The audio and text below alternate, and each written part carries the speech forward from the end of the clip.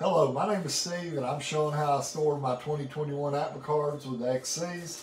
Here's the box. I make a label for each two sides so I can store it this way or that way. It is a 14 by 6 by 4 box and I get these through Starbucks. These are all my cards are in sleeves. For the extra cards, the batters that had less than 10 at bats and the pitchers that had less than 10 innings pitched, I put in here and it's by division so I can find them. And then I store them in the boxes like this. I just turn it sideways and get it filled up. And then I just close the top and I can get them when I need them. And everything fits in here. It's a little tight, but it works. Thank you.